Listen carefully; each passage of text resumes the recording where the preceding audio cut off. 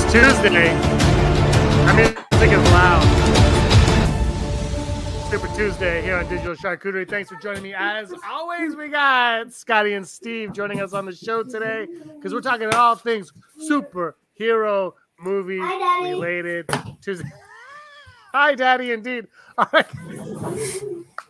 It's turned into a different type of video. We've got one viewer.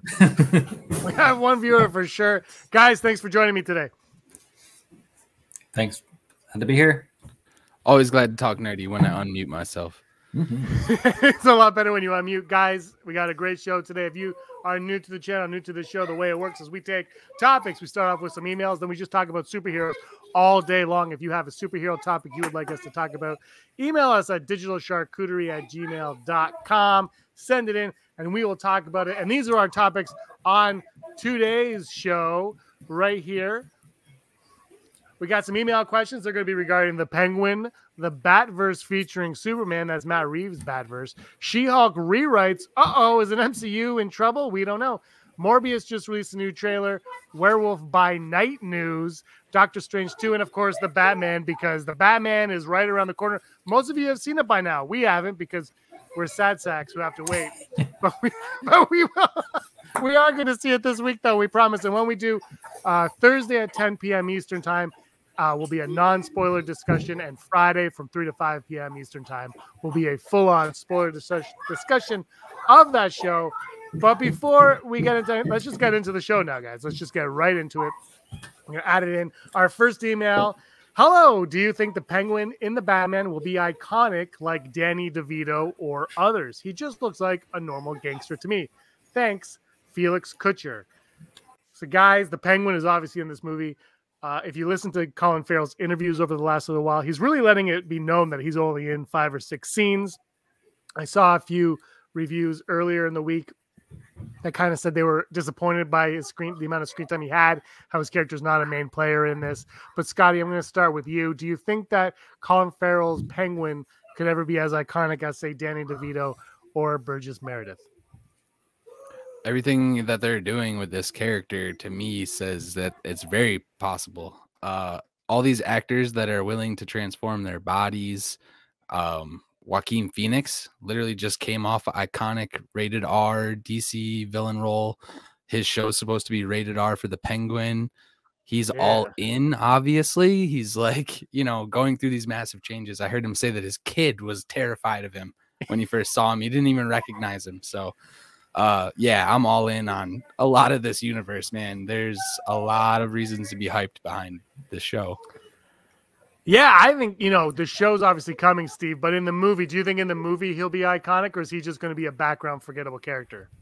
No, I think they're going to make him memorable. There's a reason they're giving him his own show.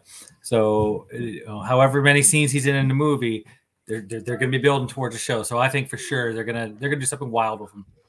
I think after that show is done, Scotty, when that show comes and goes, and we've seen however many episodes it is, they're saying it's going to be like a Scarface type show. I think the Penguin is going to be, I think he already is a top tier Batman villain. Everybody knows the Penguin, right? I think he is going to be a lot of people's new favorite. I'm not comparing the shows, so I don't want you to take it this way, but I think kind of like how Peacemaker is now upper echelon superhero, that can do that with the Penguin in terms of villain. And I'm not comparing the shows. They're going to be very different tonally.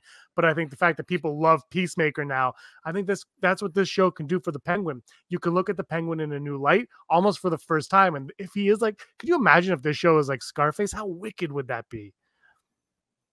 With the HBO title and the rated R, like no limit, essentially, to what they can do with this guy,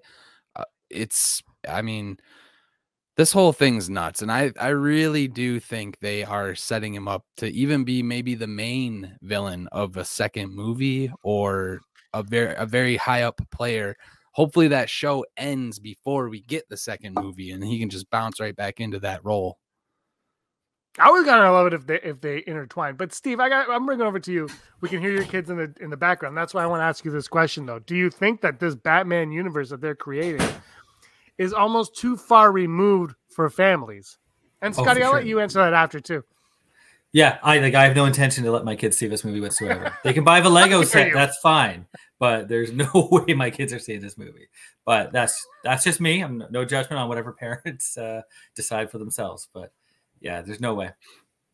Even some of their PG-13 stuff, I'm like, and then like I got my 7-year-olds watching some of the Bad Batch episodes, and I don't know if we talked about this before, but like they got headshots in these shows, and like stormtroopers literally eating it hard. So yeah, like, and my kids are asking me every day about Batman because it's coming up in conversations with people I know. So it's a tough one. It is for sure.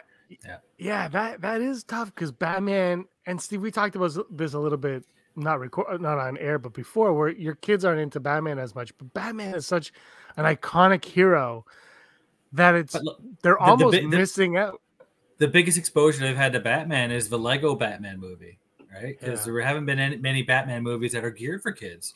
Not that I'm saying you need to make a kids movie, but there hasn't been. I mean, there's been animated stuff, but nothing that's going to grab them like the live action would, right? When I was a kid, I had all the animated stuff: Super Friends, Batman and Robin, Scooby Doo meets Batman. I had them all, and then I had the Adam West show, and I would watch that show.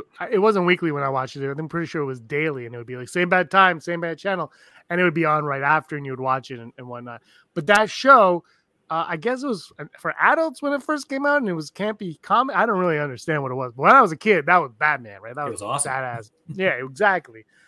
But kids don't have that exposure anymore, and the Penguin show is definitely not it, and Peacemaker is definitely not it, and maybe we talked about this. I think it was last week where DC has a plan, right? There's this DC plan now, and maybe this plan is.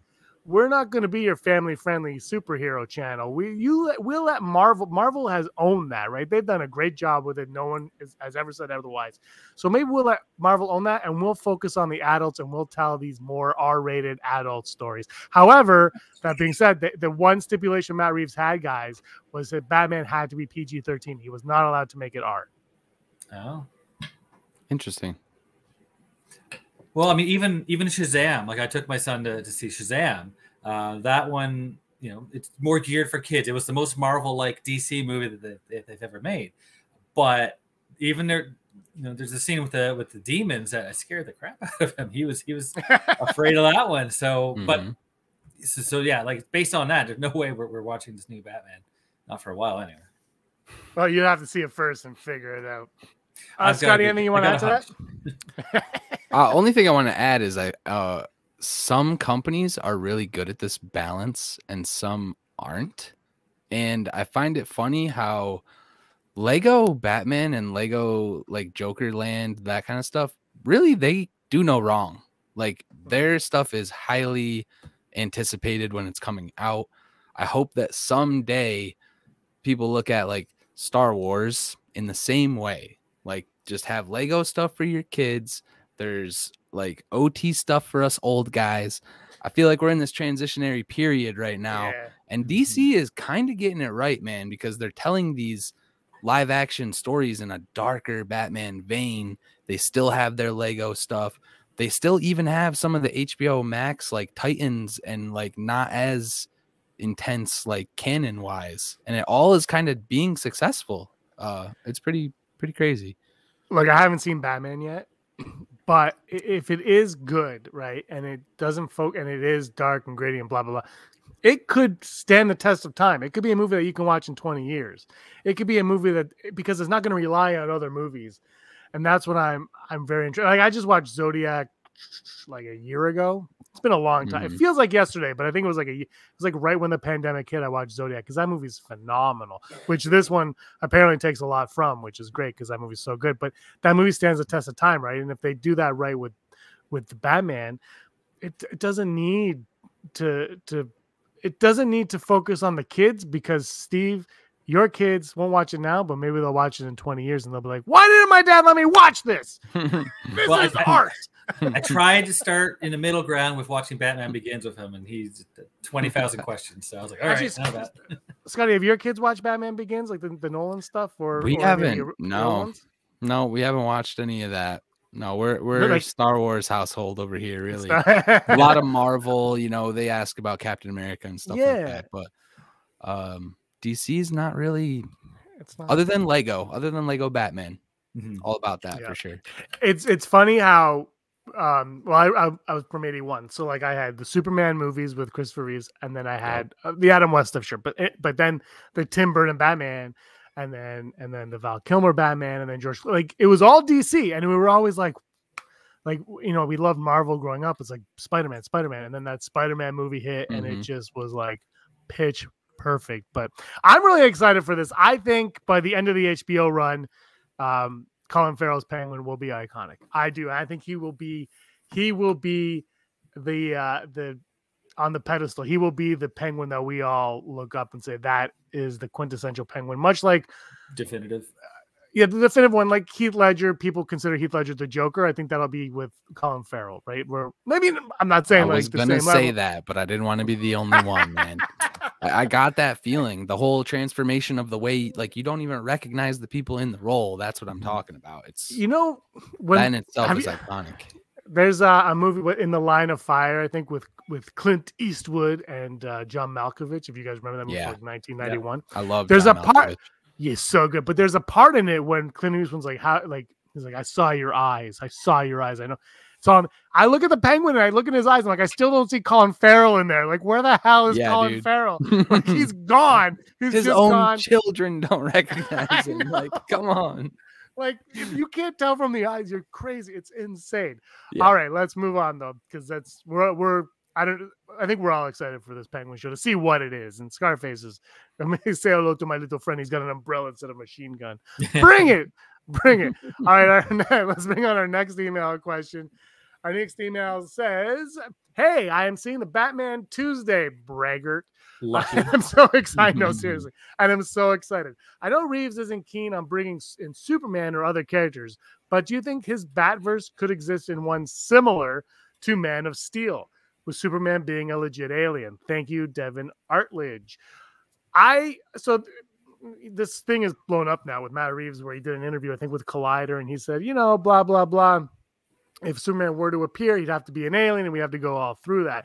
And what I like about this email is the Man of Steel movie is the movie that would exist within, from what I can tell, this Reeves one. It definitely feels like the movie that would exist within the Christopher Nolan Batman movies, where Superman just doesn't appear. He appears as an alien, right? It's like an alien invasion movie almost. You're like, what is going on? And you'd have to be more, because it's someone with superpowers that's not on our planet. So if that happened, you'd have to tell that in a more realistic way.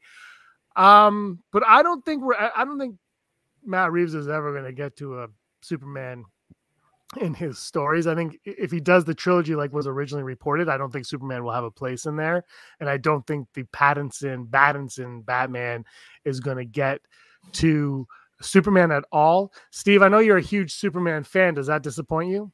Oh, who told you that? Oh no, I mean it's known. I'm not a big Superman fan, so if they keep him out of this new Batverse, I'm totally fine with that. Keeps it grounded, keeps it. You know, I'm not going to say realistic. You know, we're talking about Batman here, but I like that sense of levity, so to speak, with you know, just keeping Superman out of it. It'd be fun to have little nods, you know, little references about Metropolis or stuff like that. But no, I have no desire to see Superman in this universe whatsoever. So keep it. I'm fine with that. Scotty, how about you?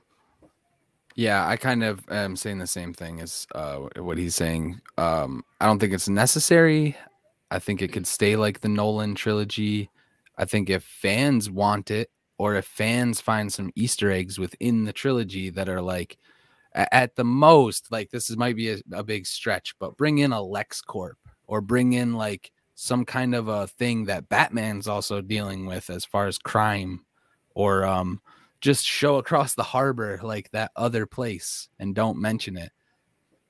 That kind of stuff. I'm okay with Metropolis being in this universe, because I said to Steve earlier, it's Gotham is a fictional city. Metropolis is a fictional city. If you can have fictional cities exist within themselves.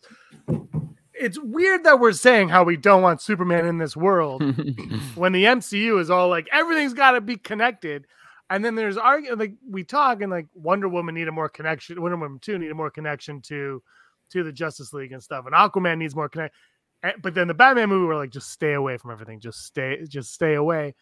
And you know what's funny though is what he said and what I was just saying about Matt Reeves' comments is when this movie was first coming up, it was the Batfleck Batman movie, right? It was supposed to be the Batfleck movie. They approached Matt Reeves. He said, I don't want to do this movie in this DCEU. I want to do what I want to do. And then when it's funny because the last Super Tuesday that I did before we revived it was Jake Gyllenhaal turning down the Batman for Matt Reeves.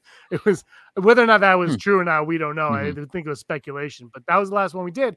And it's funny because at the time we all assumed that he was doing a prequel to Batman v Superman and the Ben Affleck Batman, right? We all assumed that it was going to be a prequel to what we had seen, which again kind of would exist in this same world when you actually think about it, because of the Man of Steel, because before the Man of Steel, aliens don't exist. Metahumans only exist in Batman v Superman, and they're kind of like just coming up. And obviously Wonder Woman and Aquaman are around, but no one knows about them.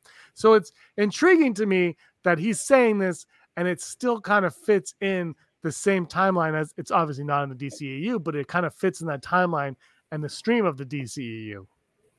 I think DC kind of has it easier because where Marvel has literally a sacred timeline. Let's where move on now to maybe our next question.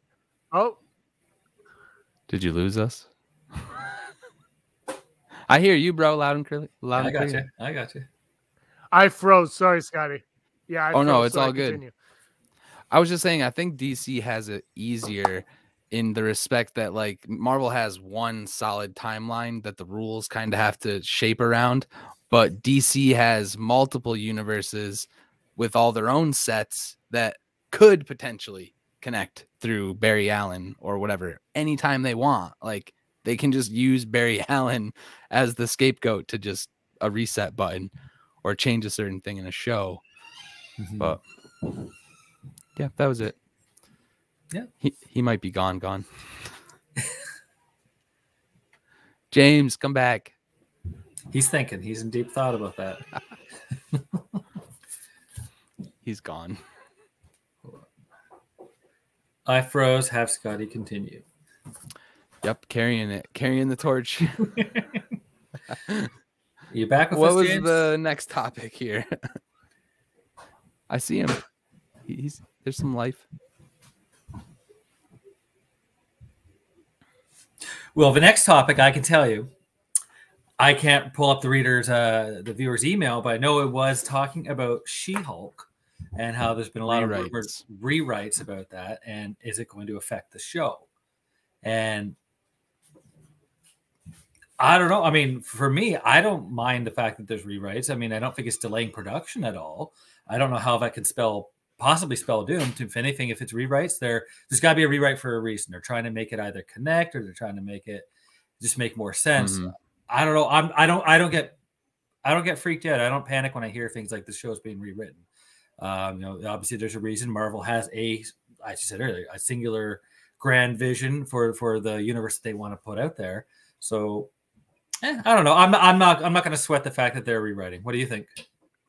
Yep, same. I think a lot of shows go through rewrites, and if I have faith in anybody making calculated rewrites, it's Feige. And maybe even they're rewriting it and adding in like the Matt Murdock Daredevil character, because he is a lawyer, and I think that was a rumor when that show first got made, and everybody was talking about him being in the Spider-Man. They're like, okay, well, he is technically a lawyer. Does She-Hulk run into him? I can't remember her name. It just spaced on me. Is it Jessica? No. It's right there. I know. Yeah. But anyways, well, it kind of goes back to what I said last week with the one of the deleted scenes for the Spider-Man movie talks about Happy's lawyer, and my call was, I bet you it's She-Hulk, and that if they're now rewriting and tying in Daredevil into that could play into that as well. I would love that. Yeah. No. I think it would be a nice little riff too of like him, like Murdoch defending him against her, or she's a prosecutor or something like that. Even that could be funny. Ties together those two worlds. Yeah. So he said if we're out of thoughts, just to pause. I don't know if he can edit afterwards, but I'm not sure either.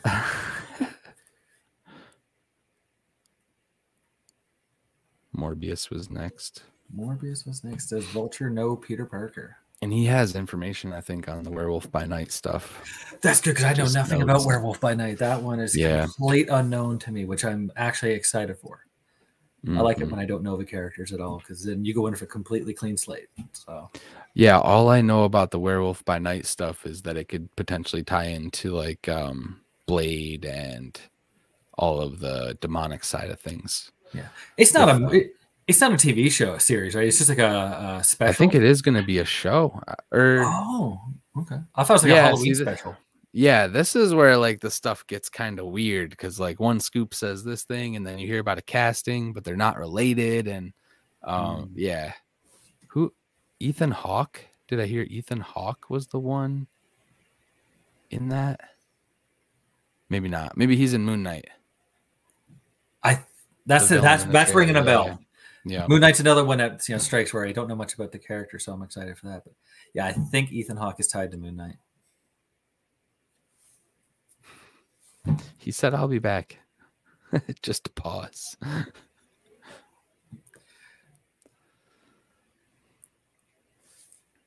Thought I had bad internet, man. Oof.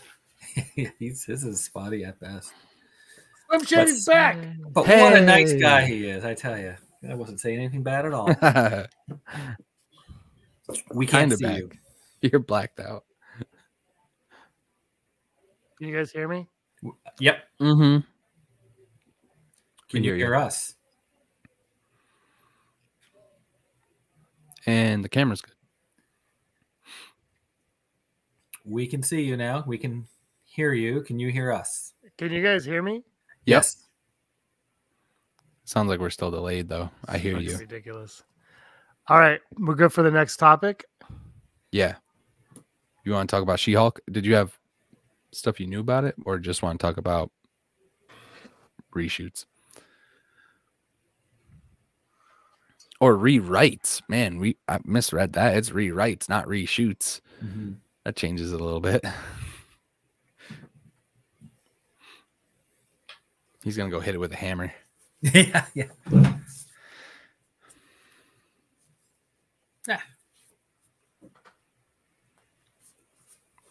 Like in my house. Oh, I hate that, dude.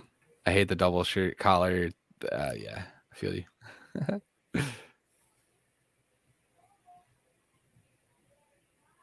if we're on pause, I'm gonna get a drink of water. Okay, there. Can you hear us?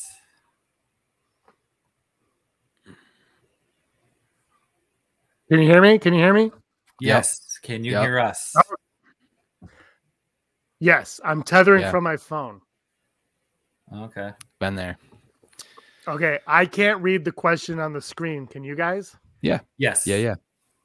All right, I'm going to put it full screen. Is it full screen? Can one of you read it? Just 1 second. So are you going to be Are you going to be I'm going to cut this out, in? yeah. Okay. Yeah. So that's why I went full screen. So whoever wants to read it can read it. Once you start reading it, that's when the cut will be, okay? All right, Scotty, I'll let you take it. All right.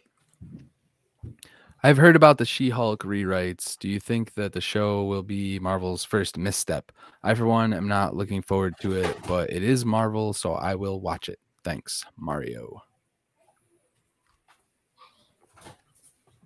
So She-Hulk's coming, whether we like it or not. I'm actually looking forward to She-Hulk. I like the Hulk, so I like all things Hulk related.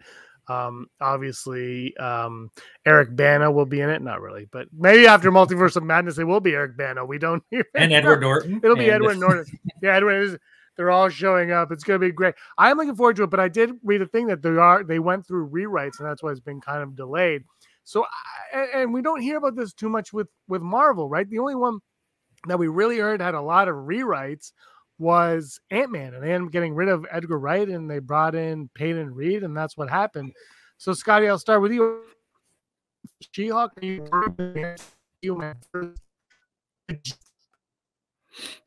yeah, having rewrites on a show is a little different than reshoots.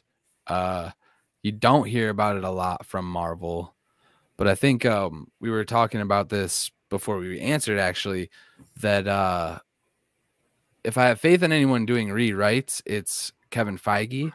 And I might even go as far as to stretch it that he could add in some Matt Murdock stuff now that like fans have responded really well to him being in the Spider-Man. So who knows, man? I'm not really too worried about it though. I feel like it could be for the better. Hopefully they're adding more connective tissue. Yeah. How far into the shooting? That She-Hulk would...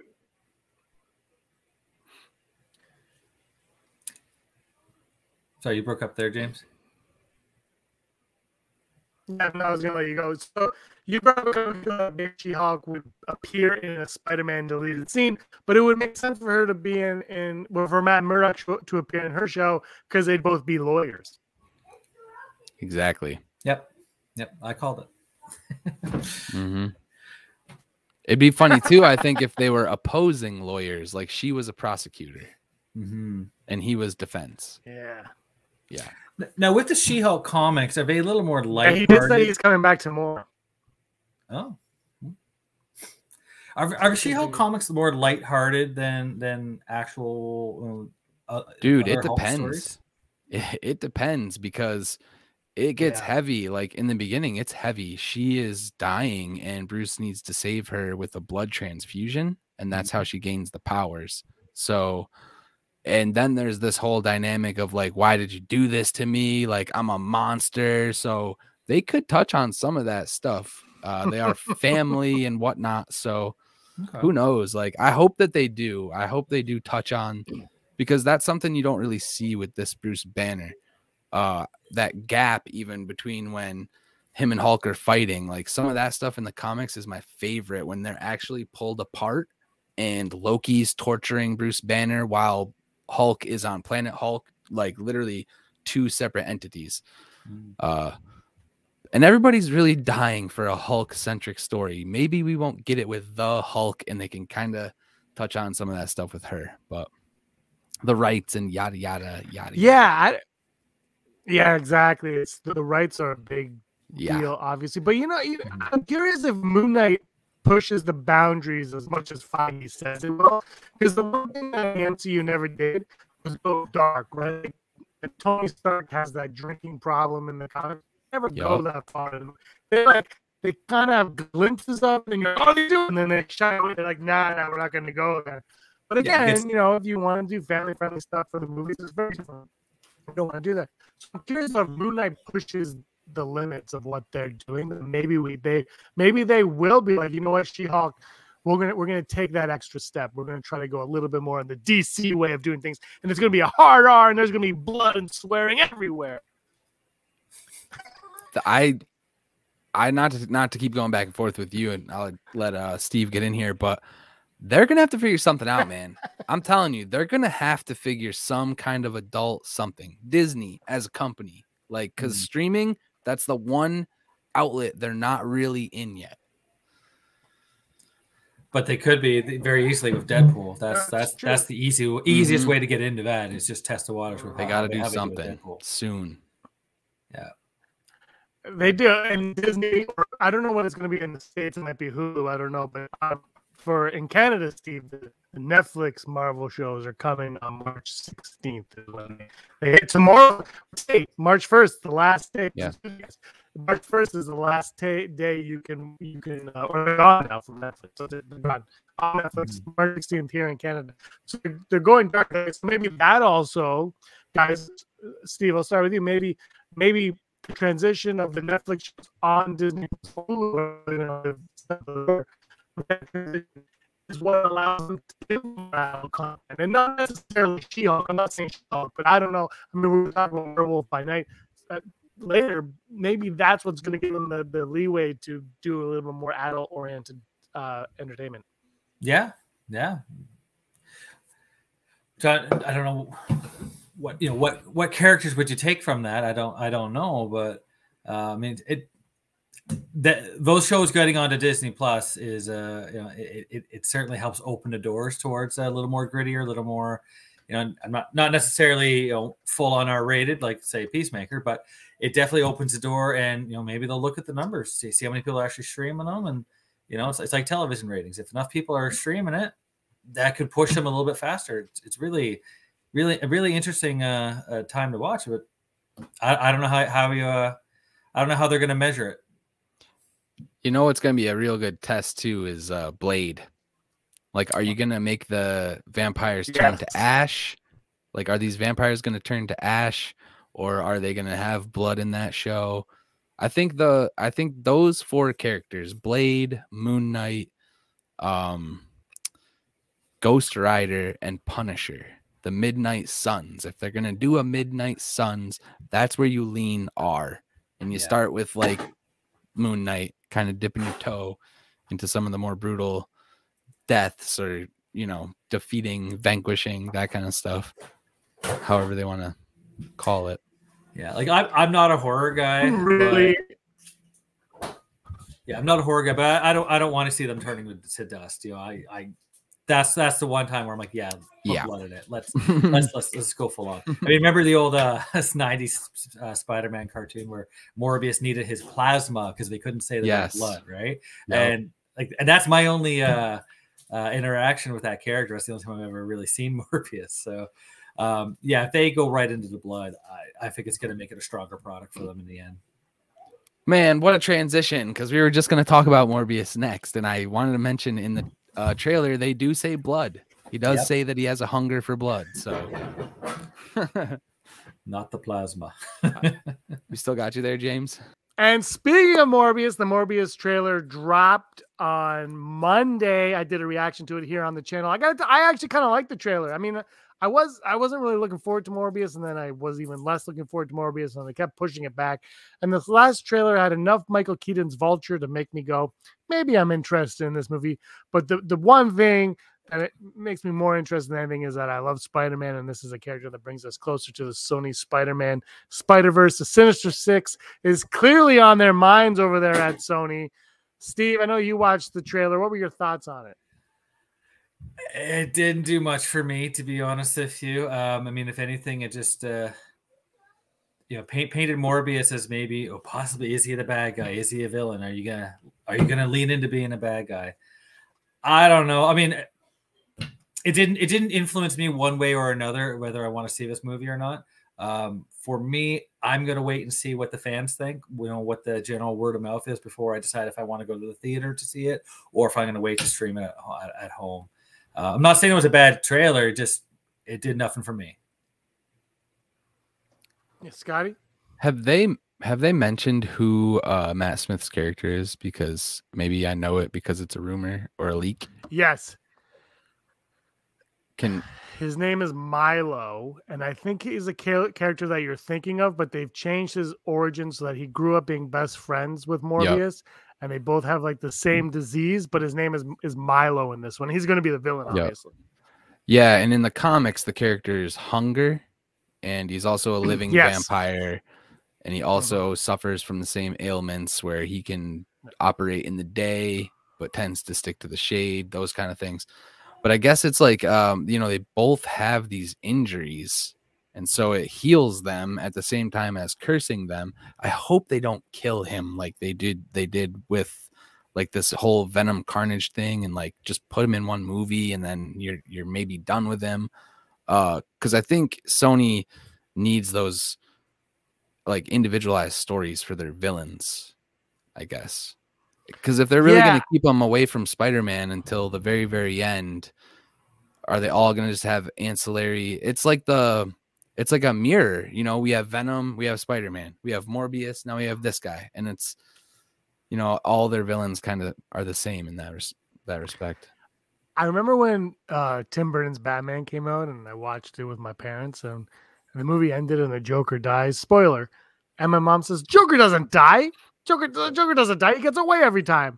And there's this obsession with the villain has to be dead at the end of all of these superhero movies, right? There's obviously exceptions to the rule, whatever. But most of the time, the villain ends up dead at the end. And you're like, oh, well, that's it.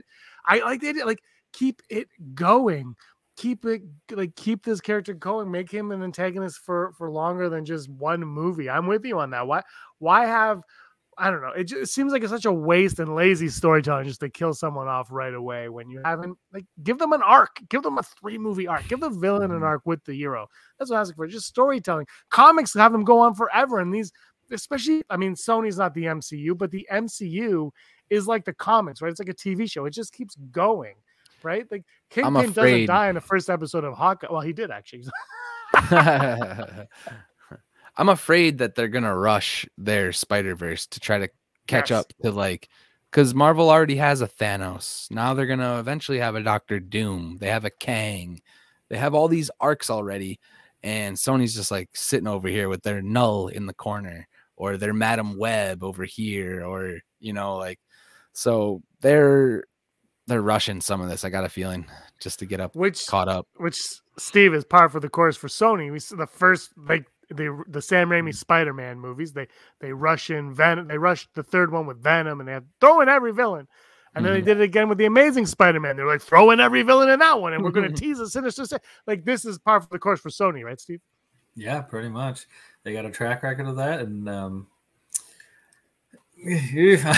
a little leery of them rushing things, and I don't know. By all accounts, that's what it looks like they're doing with this. Hopefully I'm wrong. Hopefully they have their plan, and it'll all make sense to us after we see this movie. But maybe not. Who knows? Yeah, who knows? This trailer did. I think the effects look great. But one thing we got to talk about is Spider-Man in this movie. Recent rumors, Scotty, have suggested that the post-credit scene for Morbius will include possibly an Andrew Garfield or Tobey Maguire Spider-Man appearing in the post-credit. Do you think that fits? Do you think it would be actually them, or would it be a variant of them? And would you be, I mean, I think you would be, but would you be keen to see one of those two Spider-Man in a post-credit scene for Morbius? It's tough. And I hate that they have him say, "We are Venom." And I hate that Michael Keaton is focused. I think if it's going to be anybody, it's going to be Toby, because then that links a Venom. Yeah. So Morbius may have seen the whole debacle between, that Venom and Toby, but that still doesn't correlate why Vulture's there. Or is it a variant that, it's weird. The one thing, though, Steve, is variants now get them out of any situation they want. It's a variant. That's all they have to do now. Well, it's it's an easy card for them to play, but maybe that gets us the better story. I don't know. Yeah, well, I mean, we talk about DC all the time. It's like, Batman, we don't want Batman being with any other character, but we're going to go watch Aquaman that's connected to this, that's connected to that. So maybe this Sonyverse is just the Sonyverse, and that's it, and it doesn't have to be connected. And because we saw Venom obviously go into the MCU, but then he leaves the MCU. So maybe the Sonyverse is its own universe in the multiverse, and maybe Spider-Man doesn't exist in that universe. But like I said, Andrew Garfield just denied again that he's coming back as Spider-Man.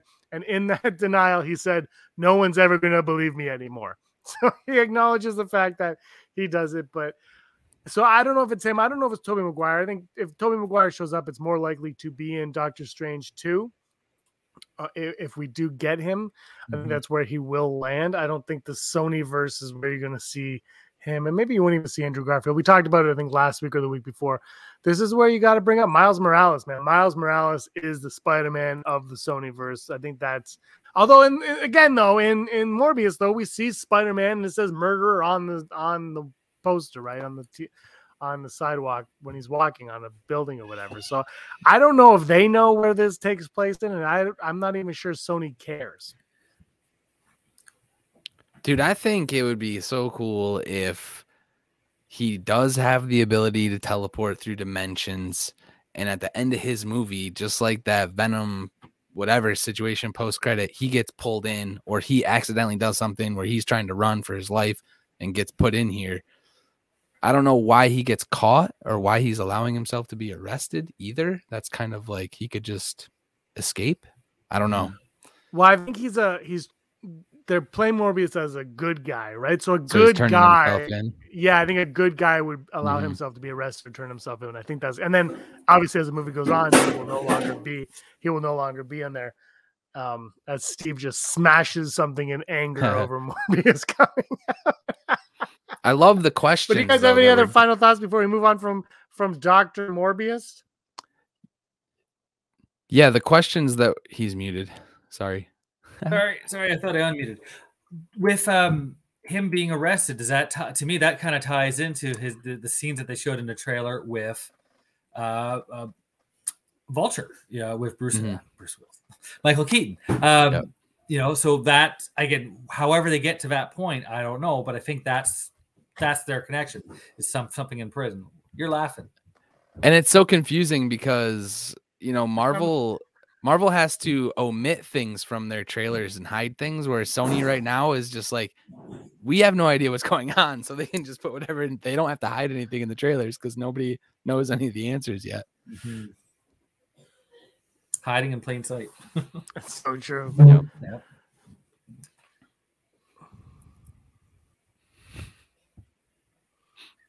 Absolutely true. Okay, guys.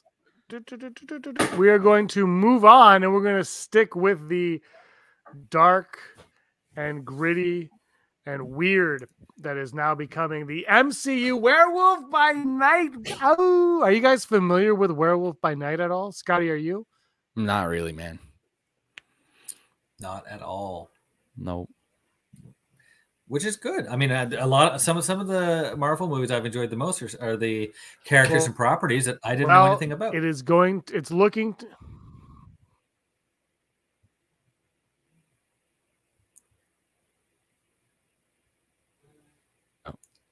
And he's gone.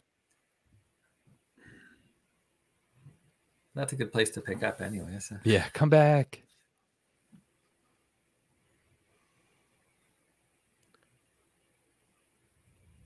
So this is going to be I think it's just a one-off Halloween special on Disney Plus, directed by Directed by who? He's doing the Batman movie. He did a bunch of Pixar stuff. I mean, he's done everything. Star Trek, whatever. He's done it all. And this is going to be his first directorial outing, is doing Werewolf by Night. Again, a special that's going to be on Halloween on Disney Plus. To me, guys, I love where they're going with this, because we got Moon Knight coming, Werewolf by Night, Morbius, which is not technically MCU, whatever, but it's still Morbius.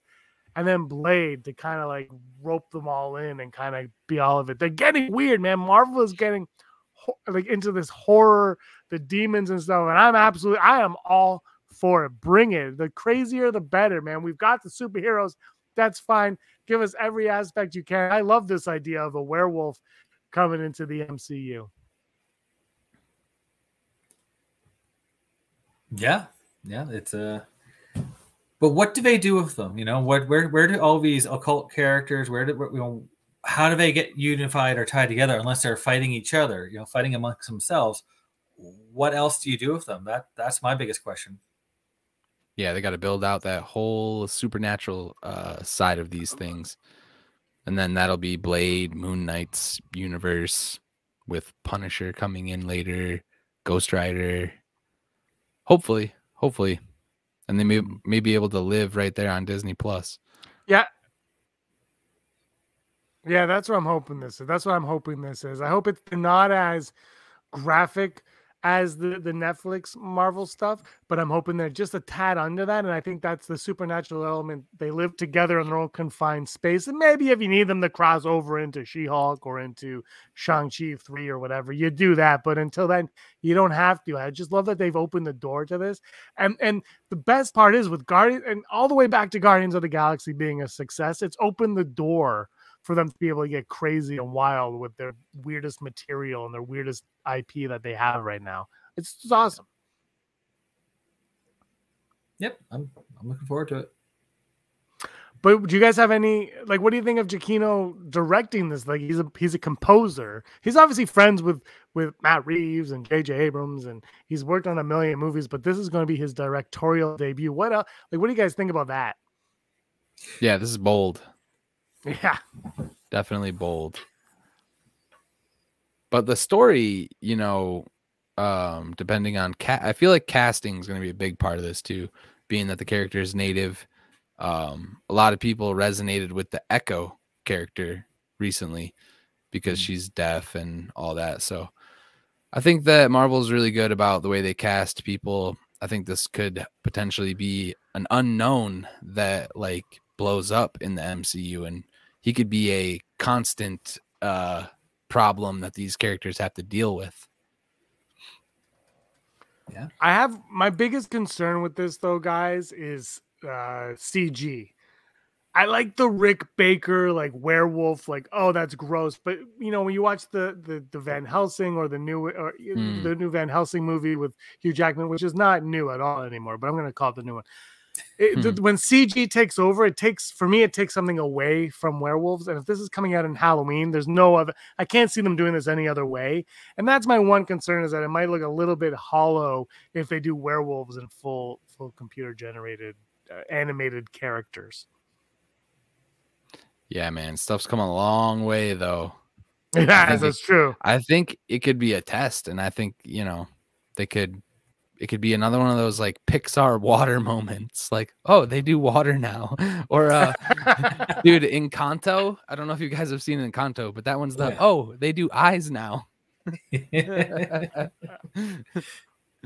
But yeah, CG is a definite risk because it can look wonky or out of place next to all the other characters if he's the only CGI on screen.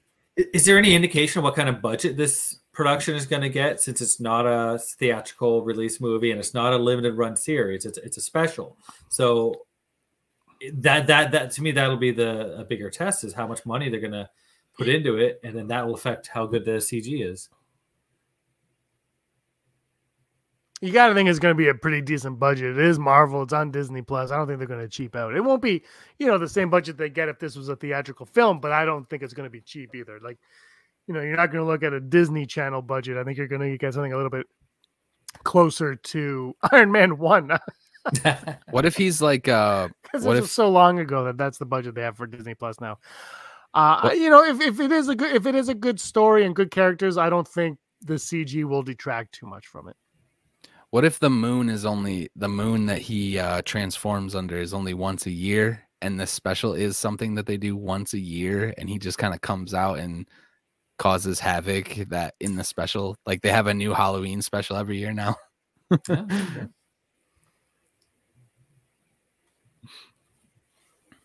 That'd be amazing. I love that they're doing a Halloween special. We got the Guardians Christmas special. Bring it, man. Bring it. I love it. I love it all. I forgot about that Halloween. Give us all the specials we can. Holiday specials. Yeah. Can't beat it. All right, let's move on to a Doctor Strange 2. Uh-oh. Look out. Doctor Strange 2 is coming. There is a reported runtime right now, guys, of 2 hours and 28 minutes, making it 30 minutes shorter than the Batman movie, which is on its way into release. So it's still short. But if you look, actually, here is Doctor Strange as Batman. Can't be Batman Beyond. This movie, I think this movie is going to make a ton of money. It's exciting. There's going to be cameos after cameo after cameo. Endless onslaught. Ryan Reynolds is saying he is not in it. But, you know, Taron Egerton is not saying he wants to play Wolverine. So I'm guessing that either Wolverine. He said he wants to. He wants to. So either he's not playing Wolverine in this, or he is, and he's just telling people early. Ryan Reynolds keeps denying that this is it, but it's 2 hours and 28 minutes. Steve, how do you feel about that runtime? You taking your kids? Yeah. I mean, they handled Spider-Man No Way Home just fine, and for me, like that one, how long was that? 2 hours and 40 was it? Yeah, it was longer than I thought. We talked about this a few weeks ago. Yeah, it was like 2:40. Yeah, and to me, it didn't feel like it. You know? For real. So I'm not too worried about the runtimes anymore. If it's 2 hours and 30 minutes, and so be it. My biggest test is that if I bring my wife, because anytime she ever saw an X-Men movie, she always fell asleep during an X-Men movie. So if she can stay awake for Doctor Strange, then it's all good. Scotty, how about you? Dude, you're gonna blink and this movie's gonna be over. I feel like that's way too short. I don't know, man. I'm worried with the runtime, but a lot of people might, a lot of the characters that they're expecting aren't going to get a significant amount of screen time, and I think a lot of people are building themselves up to expect that, and they might be a little disappointed. Oh yeah, dude, I am terrified. I'm terrified of all of these like specific characters that have already been leaked, and it just being something that Marvel put out there to subvert the expectations, man. Yeah. It is going to gut fans. It happened recently with the Kira. Like, I don't know if you guys were onto the Kira rumors with Book of Boba Fett, but a lot of people were like, yeah, what? No, they won't. And then they didn't. And now it's like, man, that show sucked. So, yeah, like you gotta with a movie like this and all of the implications, like I'm not worried about spoilers because it's all out of context. It could literally go any way. But the runtime worries me a little bit. Yeah, it seems kind of short for what it is, especially with Spider-Man being 240 and it just having two other Spider-Man in it and a couple of villains. Like this looks like it's going to be insane. I got to add to this though, guys. Is Elizabeth Olsen reportedly signed a seven picture deal with the MCU now. She's going to be along for a lot longer. And so part of the rumors is that she's going to be having her own solo movie after this, the Scarlet Witch solo movie. So I don't know how this ends for her. We heard that she's the villain of this, how it goes, where they're going from this. But I think that's a character that after WandaVision, and she's very powerful, even more powerful than we knew her before. And I think she's going to reverse her spell on mutants. I think that theory, I guess, is very likely to happen, that she's going to have a big role going forward. And again, you brought this up last week, Scotty. If Magneto's in this, there's your connection right there with them. And I think, it makes sense for her to be along for a long time. So I apologize if this is actually what they do and you had to hear it from me first, but the movie could literally be titled The Scarlet Witch, House of M. This one? Her solo movie. Oh yes. Yeah. If they're going to bring all the mutants back and reverse it, it can just literally be The Scarlet Witch, House of M, and it'll be her living with all her mutant family. And then eventually she'll realize, like, okay, I did this. Now I have, like, that's when we'll get the no more mutants thing. But I don't know. It's so weird that they're gonna, like, if they introduce mutants that way and she creates them, I think that's a big rumor. It's gonna downplay the No More Mutants line, is it not? No, I think the No More Mutants line, Steve, has already occurred. I think she did that. And in WandaVision, when she thinks back, she's not thinking back truly from a certain point of view. I think she's already done that. And I think maybe those events, like something has already caused her to say that. So that's why there's no more mutants going around now. And she's going to reverse that going forward. That's what I'm thinking. Steve? Where do you see that happening? Like, to me, we've seen a very clear timeline of where she has her powers, discovered how powerful she is, and we see the progression from point A to point B. I don't know. I don't see Wanda in Age of Ultron being able to do no more mutants or anything to that scale. I think it's before that. So because she's omnipresent, like it would be like the Scarlet Witch that's inside the Mind Stone, essentially, because she's time doesn't affect this character. So yeah, it would be her. It would be us realizing that the Scarlet Witch isn't Wanda Maximoff. It's the Scarlet Witch, right? Okay. If that makes sense.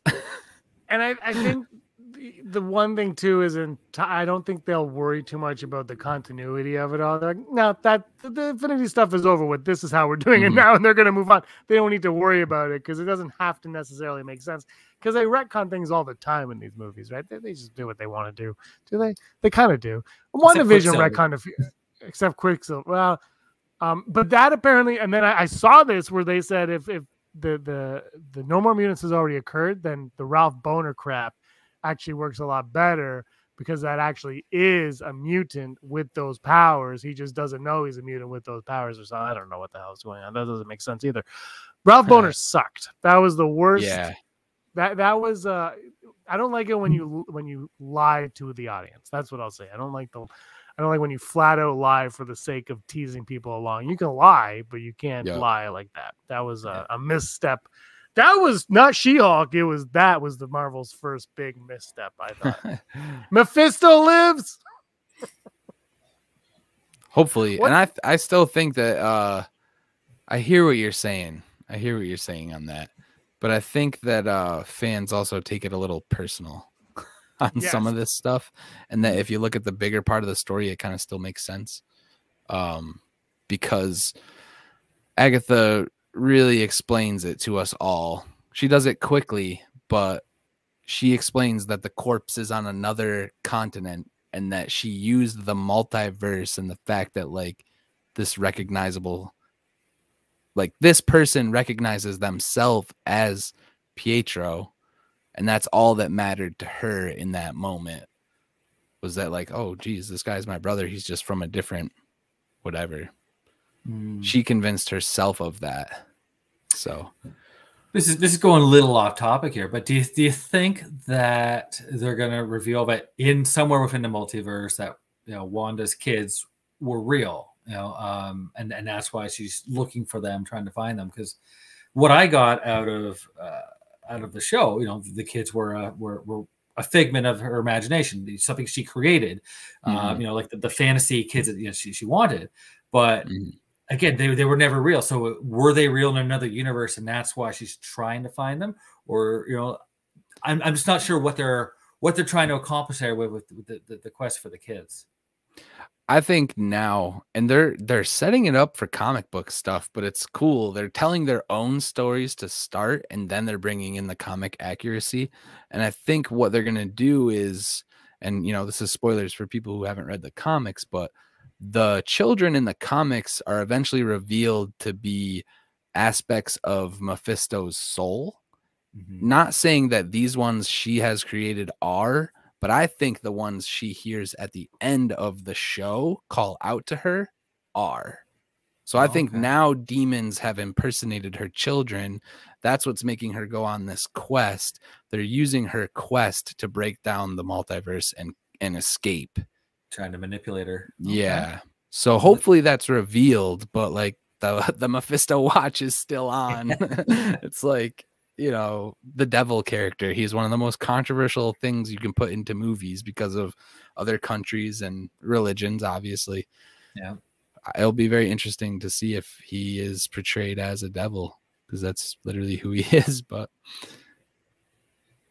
a lot of big things happening in this movie. There's like 4 different Doctor Stranges that he's going to play all of them in the same film. It's going to be nuts.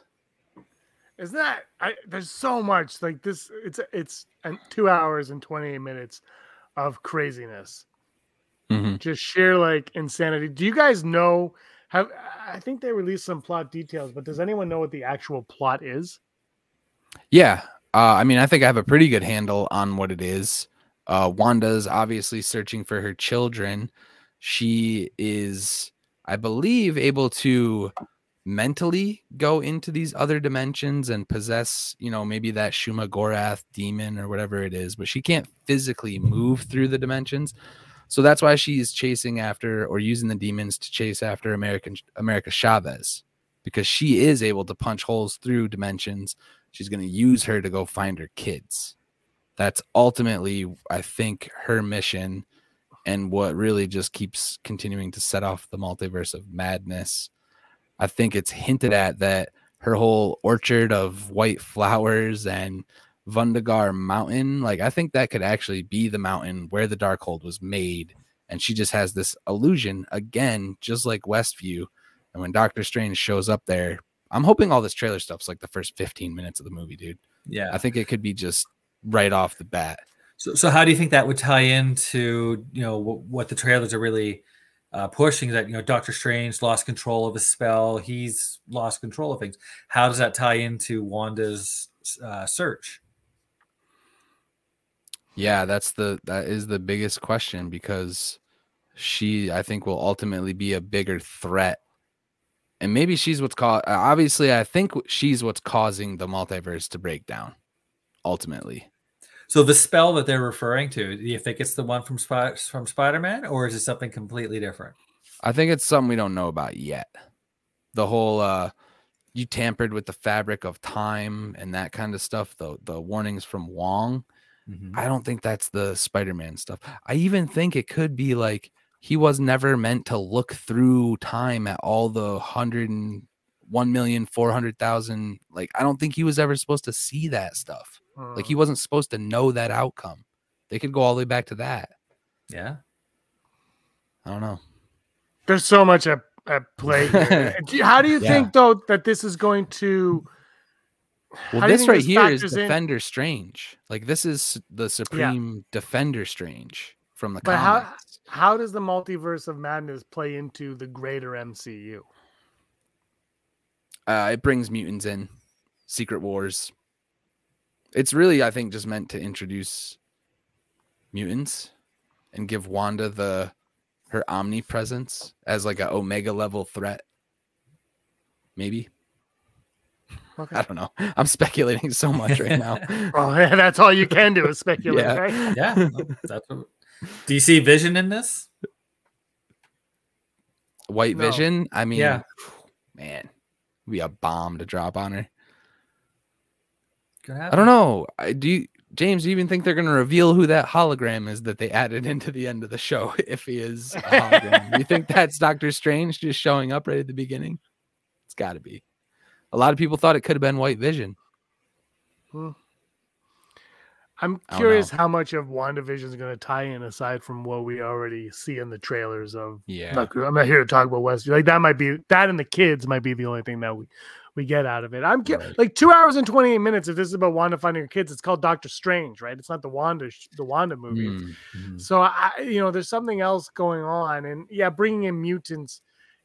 I hope that there's more to it than just that, though. I hope that there's more to this movie than just this is how they bring mutants into the. And I know that might be an unpopular opinion. I don't know, but I'm looking for a little bit more than just an excuse to bring in everyone's favorite Wolverine and Prof X and all that stuff. I'm gonna have a hard time just getting over, whether this connects to Loki or not. Because in my head, as soon as I saw that Loki finale, I'm thinking, oh, that ties into Doctor Strange totally. And all the rumors about what Spider-Man No Way Home was going to be, I thought that was going to tie in, and not so much, right? So now I don't know what to expect. Yeah, what is tying all of these shows together? What is the threshold in Loki? What spell in Spider-Man really had the most effect? What one thing Doctor Strange did had the most detrimental effect on the fabric of time?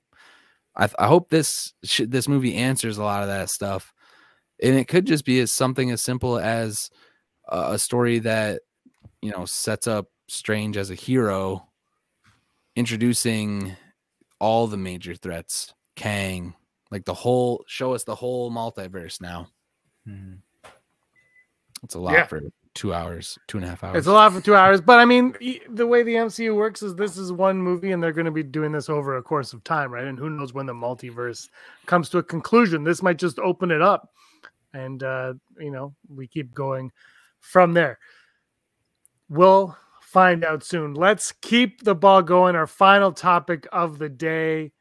I don't have a graphic for it, guys. I'll put up this one. We are going to talk about, there's a new movie coming out this week. It's flying under the radar, especially here. We don't care about it. It's called The Batman. We'll be going 10 p.m. Eastern time on Thursday and Friday at 3 to 5 p.m. Eastern. Talking about The Batman right here. Non-spoilers Thursday, spoilers on Friday. Scotty, you're going to go see it at some point this week. I'm going to see it on some point this week. Steve, you're seeing it within the next decade, as far as I know. Saturday. It's like 2 days off. But yeah. I'm normally the guy that's there first opening night, like first showing, and it's killing me to have to wait till Saturday, but that's what it is. But here you are. You're not a true fan. And we understand that. We understand that you can't be everywhere you want to be. No, but The Batman's coming. The reviews are they're in now, right? The reviews are hitting it. We're seeing things. And I'm going to check on the Rotten Tomatoes site. I don't know if I don't really care for Rotten Tomatoes, but this is the aggregate. It's 88% currently. It's certified fresh. It just got the certified fresh at 88%. on Rotten Tomatoes. Not 90. It's not in the 90s. It's not in Black Panther territory. It's not even in Wonder Woman territory at this point. Peacemaker far exceeded it, although Peacemaker's a TV show and you can't compare apples to oranges that way. But yeah, you see 88%. And the way I'm seeing this, guys, is I think maybe people might be expecting too much from this movie. And I don't know what that means necessarily. But when you have expectations and you think a movie's going to be up here and it delivers just a little bit lower, then you think it's even worse than it is. But again, this is Rotten Tomatoes. Some of these might be 3 out of 5, some of them 4 out of 5, some 2.5 out of 5. You don't know what it is. You don't know what they're saying. A Rotten review might actually not even be rotten. It might just be like, yeah, I liked it. It just wasn't my favorite. So you look at 88%, Steve. Does that hinder your expectations, your enthusiasm going into this movie? Not really. I don't pay attention too much to reviews and whatnot. I want to know just thumbs up, thumbs down. Yeah, you like it. Yeah, you didn't like it. Okay, that's fine. If it's overwhelmingly negative reception, then yeah, that's going to affect how much I want to see a movie. But yeah, I don't want to get into specifics of what didn't you like about the movie or what did you enjoy. Just give me the quick yay or nay, and that's how word of mouth. So that's going to determine how I see Morbius, right? Batman. I got a pretty good expectation of a pretty good idea of what to expect. So, like I said, I've already bought my ticket, so that's fine. So I'm not going to worry about Rotten Tomatoes. Scott, are you returning your ticket? No, I was just gonna say, it looks like I got some burner accounts to go create real fast. Hang on, I gotta dump some votes in here. But no, I think the coolest part about DC, and I keep saying it, is that this is a new universe. I literally have no expectations because I have nothing to compare it to. We don't have a Superman to compare it to. We have no other character in this universe that we're going to be under a microscope. Like, okay, why is he doing this? Where's this person? It's just new. And I think a lot of other IPs could benefit from this type of a multiversal situation. And it puts a lot less stress on the actors. It puts a lot less stress on the directors. He can be much more creative. Like, I scream from the rooftops, let creators create. They should release the air cut. They should release director's cuts. Like, when did that stop? They used to do director's cuts all the time. There's director's cuts for Aliens. There's director's cuts for Predator. Like, what is the big, like, I don't know. When did it become taboo to have a director's cut, I guess? Well, from everything Matt Reeves is saying, is this is his director's cut. Awesome. That's what he's saying. Now, we'll talk about this a little bit. There is a word, and I think he's doing this to temper expectations, that he cut a scene with Barry Cohen, and it was at the end of the movie, Unseen Prisoner with the Riddler, and apparently it's a very fun scene, and he cut this scene. However, he said that there's a scene with Barry Cohen earlier in the movie, that he's actually already in a scene earlier in the movie, but he cut this really fun scene at the end of the movie. And I think he's doing this to temper expectations for the Joker being in this movie, because I think it's kind of blown up. And, if we post a video on this channel, it gets, 10 times more views than a video without the Joker about Batman on this channel. And I could tell you, the 75 views for a Catwoman video versus our 900 views for a Joker video.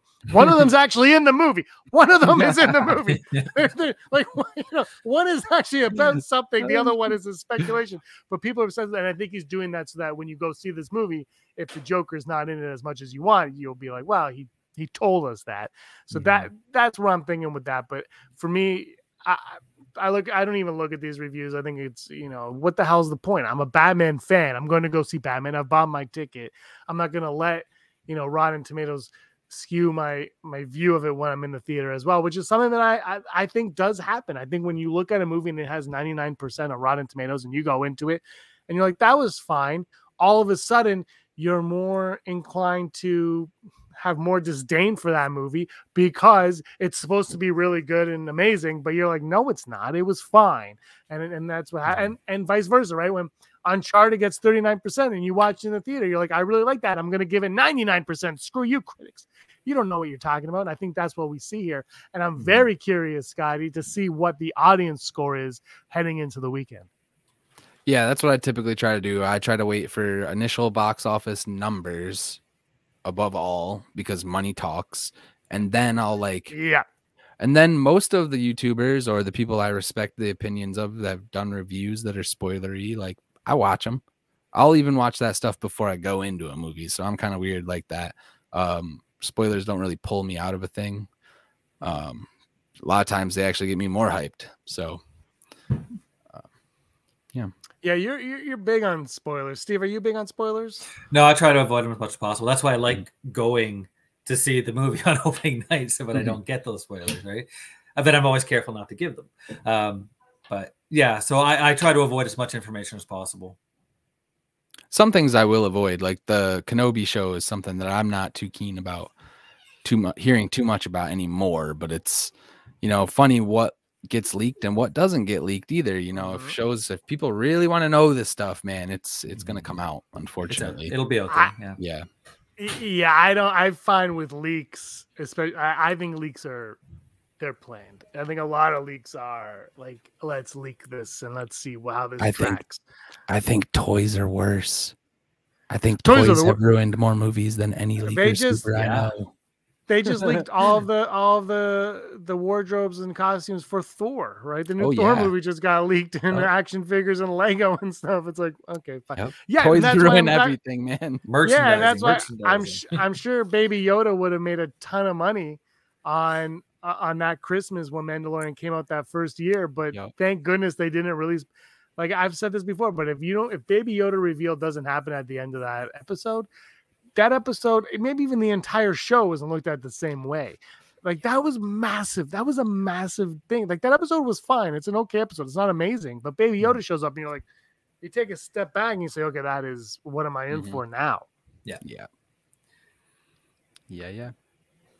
Well, so Batman, guys, I'm not going to hold you much longer. We'll wrap it up on that. All of us were very disappointed in the Batman. We're not looking forward to it. I think it's probably a piece of crap. 88% hogwash. That means 8.8 people. That means 8 adults and like an 8-year-old all like this movie. And that's pretty good for me. That's, you got to look at it that way, right? If something gets 50% of Rotten Tomatoes, that means 5 out of 10, half the people who went to go see that movie liked it. That's not really that bad when you think about Star Wars. All right.